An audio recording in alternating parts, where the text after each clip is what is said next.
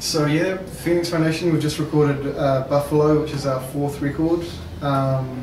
We did something a little bit different with this album. Well, not different for us in terms of what we do when we make music, but different in terms of making a Phoenix Foundation album, which is that we, me and Conrad and Luke, who kind of like the old school guard, the old guard of the band, we spent a lot of time demoing and writing songs together at our practice studio in an old car club council building in Wellington. So it's interesting looking at the success and longevity of the band and how those things relate. And as we were talking about before, in terms of New Zealand bands who've released 4 albums, there's not that many at the moment, and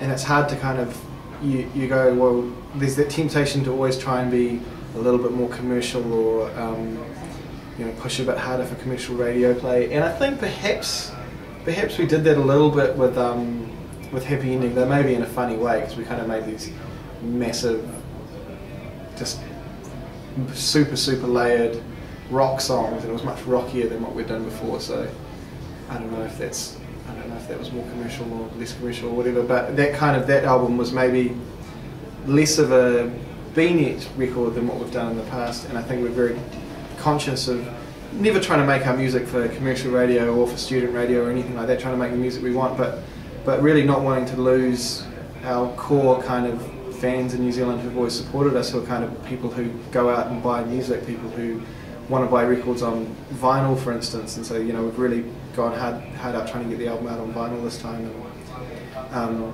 people who aren't, we don't want to be one of those New Zealand bands where you get people coming to your gig and that's like the only gig they're going to all year or anything like that. So we've kind of straddled this funny zone where sometimes it feels like we're not as alternative as a regular cheese on toast band, for instance, but we kind of live in that world a little bit, but then we're nowhere near as commercial as the sort of bands that get decent airplay on the Rock or the Edge, but we might get a little bit of airplay on rock or something like that. So we kind of sit in this funny middle ground, and the whole time we kind of feel like we're making as alternative and interesting music as we possibly can. So we kind of, sometimes you're going to go, oh, are we making commercial music? I'm sort of, this record's influenced by this completely obscure piece of 70s Italian monster movie soundtrack or something. So I don't know, it's a weird thing to talk about. It's not necessarily a comfortable thing to talk about, but it's an interesting thing in terms of where the Phoenix Foundation sit in the New Zealand music world, because for instance, we never get on covers of any of the music mags, and sometimes we fail to get features in those music mags, but then we may be getting fairly large crowds to most of our shows everywhere around the country, and we do actually sell a few records and stuff, so it's kind of like we do pretty well, and sometimes we do better possibly than some commercial New Zealand bands that might be perceived of as being really popular, but we do well in a slightly different way, in a different zone. So yeah, we're putting out the album on 180 gram vinyl, which is getting pressed up in Czechoslovakia, I think, at the moment, so behind the Iron Curtain. Which is really great. I mean, I'm a vinyl buyer myself. I like the idea that you're buying really nice physical objects, and I think certain followers of our music will be really keen to get it on vinyl, just limited 300 copy thing, which is being put together by Slowboat Records in Wellington, which is a great record store. So kudos to them for helping us out with that, and also it's really great for EMI to be quite happy for us to be doing our own thing with the vinyl stuff, which is kind of interesting that vinyl's kind of reached that point. It's like people want to do it, but it's really expensive. Maybe record companies aren't so interested, but it's really important for us. We're not going to sell anywhere near as many copies on vinyl as we will on any other format, digital or CD or cassette. I don't think I'd cover on cassette, but you do it because you want to create an object. It's like getting a nice art book published or something.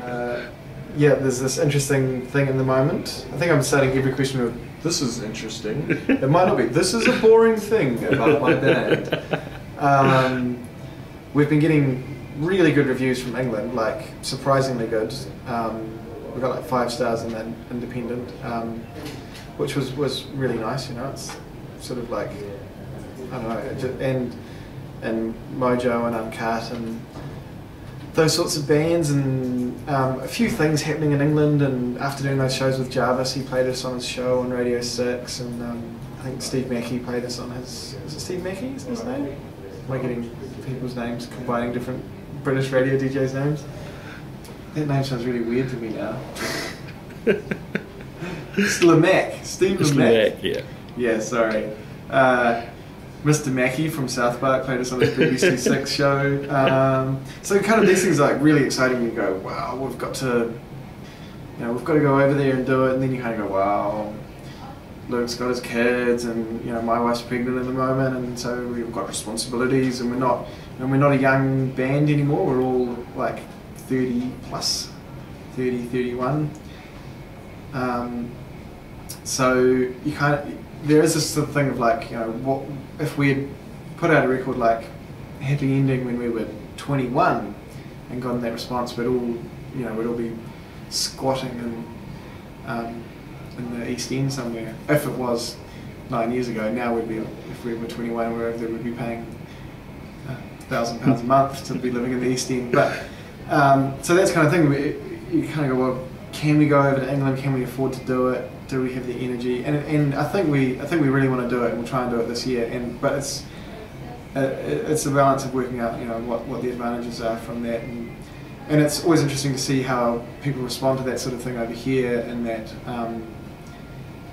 there's always journalists going on about, oh, this band's really breaking through over there because they've got this review or that review or something, and you kind of go, well, yeah, the review's a really good step, but it's just actually quite a little part of it.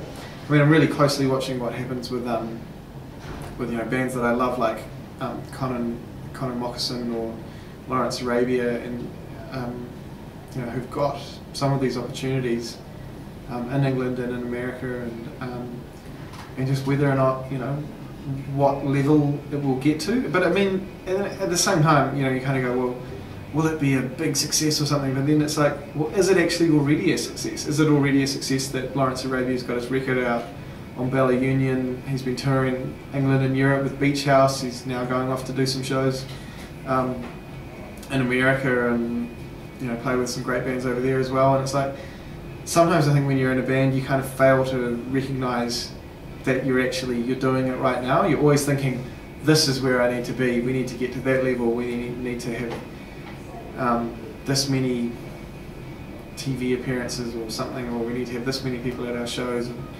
we need to play with a band like that. But you sometimes you just have to go, oh, well, that gig we did a month ago was great.